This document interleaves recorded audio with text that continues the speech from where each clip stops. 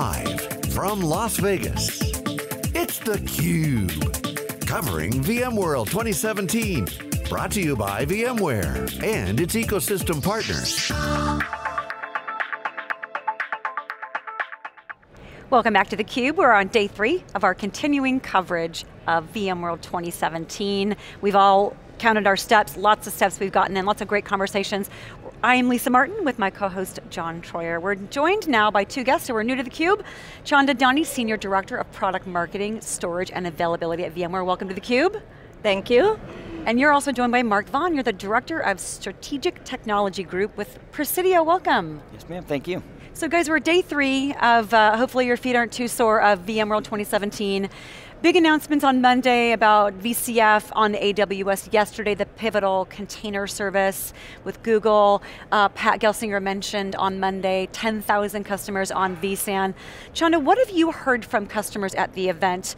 What has their reaction been to some of the great news that's been announced?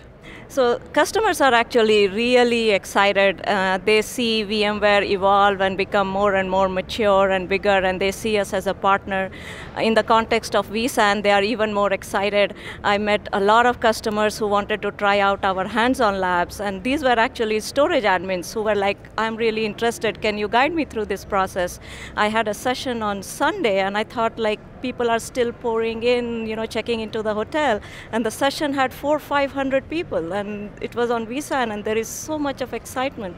So it's really, really amazing, great time for vSAN right now. Wow, did Pat say adding 100 customers a week? Yes, we are adding 100 customers a week. That's remarkable, and so it sounds like you're seeing maybe a shift in terms of the skill types that are wanting to learn about this technology? Exactly, so VI admins have always been a champion, but what has been very interesting this VMworld, that a lot of storage admins have come to the show, and they are all at the hands-on labs in the sessions wanting to learn about it more and more.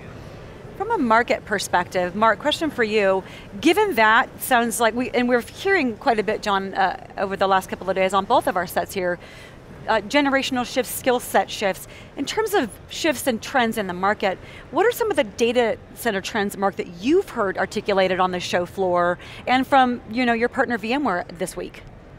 Well, there's definitely the shift with VMware Cloud on AWS. That's been a real emphasis this week, which again builds on what we've been doing in the private data center. So building on vSAN, building on NSX, building on the VMware ESX hypervisor. So those are some trends we've really seen, and honestly in the data center in general, we've seen a shift in storage the last few years. So it's moving more towards an emphasis on the software. So whether you're releasing that now as a virtual appliance or a cloud appliance, or going a step further and having a solution that is totally software defined, like vSAN, we're beginning to really see the emphasis move from hardware to software. So Mark, we've had a lot of innovation in hyperconverged infrastructure in the last few years, with vSAN being one of the pillars of innovation. But the market is interesting, a lot of players in the market, some being pulled out, others entering. Where are we in this whole evolution? What is the state of hyperconverged infrastructure and hyperconverged storage in 2017? As we look so much to public cloud, and it's been such a buzzword for the last few years, and we've noticed that a lot of our customers have moved to it and then realized it doesn't work everywhere. But what attracted them to the cloud, they still want even when they're on-prem data center now. So they want that flexibility, they want the ability to scale easily, they want flexible billing as well and consumption-based models. And so software-defined storage and vSAN really create the ability to, you may not want everything in the cloud, but you can still have what you liked about the cloud in your own data center. And so that's part of the modernization story that we're walking through with a lot of our customers. Chanda, how are you seeing in consumption models? Software versus VMware Ready nodes, build your own, you partner ecosystem. How are people taking, is it in the cloud, is it on-prem? How are people taking vSAN? Actually, this is one of the key reasons why customers like vSAN, the wide choice of consumption model that they have. They can fully customize it, build it themselves. They can go with the ready nodes. They also have a choice to go with the appliance-based solution with which we have with Dell EMC called VxRail. And they also like the choice that what they could do on-prem, now it's they can do it on AWS, and it's just yet another site for them. And for example, disaster recovery as a service is one of the use cases they really want to move forward with. I just came back from a customer meeting explaining to them how it would work, and they're really excited and waiting for it to come. So you mentioned Dell EMC, and one of the questions I had was just about 1 year post combination of Dell taking over. One of the things that was very clearly articulated during the keynote by Michael Dell himself was that the importance of the VMware ecosystem really growing, and the independence. So longtime partners, Presidio and VMware, talk to us about your channel strategy and how it's going to evolve or is evolving as you need to give customers this flexibility of private, public, hybrid based on their needs and this consumption kind of driven model. How is the channel strategy evolving to facilitate that? You both can take a shot at that. One thing I've noticed, up front when it comes to consumption models is we're actually seeing vendors like Dell and other OEM partners beginning to offer consumption models where you can actually now get hardware on 6 month, 1 year, shorter term, where it gives you that flexibility of the cloud of you don't have to make the long-term commitment to hardware, you can flex, you can grow, even when it's on-prem. You can still have some of that flexibility, and we've also worked out some cost models for some of our customers where we can help them have that flexibility in consumption models to allow them to actually grow on-prem in the similar way that they would in the cloud. And Chanda, kind of the same question for you, the channel strategy, kind of what do you see as some of the next steps to make that channel, and even the partnership with Presidio, even better? Right, so actually Presidio has been a very successful partner for vSAN, and talking about channel strategy, if we look at it, vSAN today has 10,000 customers, vSphere has 350,000 customers. We are not even 4% penetrated in our own install base, and given the tight correlation between vSphere and vSAN, we all know that vSphere attained this large install base through our channel. So for vSAN to have such a big install base and increase our penetration, it is actually channel that will do that for us. And Presidio is well ahead on that curve right now. So our strategy actually is related to server refresh. It is projected that by end of 2019, about 60% of our customers would be going through a server refresh. And as they go through the server refresh, they adopt hyperconverged infrastructure more and more because they're buying these new servers, they say might as well buy a ready node. And we want to ensure that our channel is well equipped to take advantage of this wave that is coming. So there are many things we are doing. For example, number one, that they are able to build their practice, and Presidio is quite ahead there, but rest of the world is able to do that too globally. And secondly, we are trying to simplify and streamline things for them by having packages which they can sell easily. For example, we have a package of vSphere and vSAN called the HCI kit, where we have designed it such that the most profitable way to sell vSphere is to sell it with vSAN, because if they sell vSphere, if they qualify, the Add Plus at the back end is 10%, but if they sell the HCI kit, which is vSphere and vSAN, the back-end Add Plus is 30%. So for our channel, the most profitable way is to sell it along with, sell vSphere is to sell it along with vSAN. Then we have also designed a whole bunch of sales tools, like they can go into an account, do an assessment, do a whole sizing for the vSAN ready node, do a full ready node configuration with our OEM partners such as HP, Dell, Fujitsu, Lenovo, etc. They are all at the solution exchange here. And then they can have a full TCO conversation. All of this is now available for our channel. And we went ahead and did a practice builder workshop in all major cities globally to help them come up to speed on all this stuff. There are many other programs, and we are now providing POC gear so that you can actually do successful POCs too. So it's now execution for us. Yes, and it's been great because VMware has really created an ecosystem that we can work well within, and it actually creates a journey for our customers.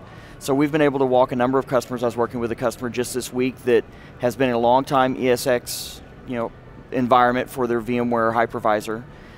Probably 4 years ago, they began using vSAN early on, And since that time, they've moved, vSAN is now their primary storage, and now they're moving into deploying NSX. And as that is going along, they're beginning to look at vRealize operations, they're beginning to look at AirWatch. So it really creates an ecosystem that we can walk people through the journey of moving into these. And there's often opportunities where we can come in and do a number of these at a time, but there's also a lot of opportunities where customers kind of need to mature their own process and grow through this journey.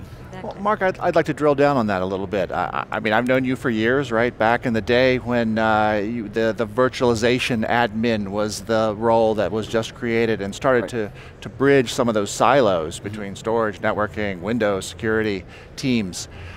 We talked about the channel, let's talk about the customer uptake and enablement on their side. Who are the people that are being trained on this? Is it still, do folks still have the traditional storage admin? Is it a combined team? Who's buying it? Who's responsible for it? And how are you helping them succeed with vSAN? We really have to approach that based on each customer's individual makeup. And we need to see how their organizations worked out, where their skill sets lie. But we see that really as a mix. It's been much the same way with networking. At first there was, networking was separate from virtual networking, and they quickly realized as 80, 90% or more of their environment became virtualized, you can't just sit outside of the hypervisor, you have to be participating in the network inside the hypervisor as well.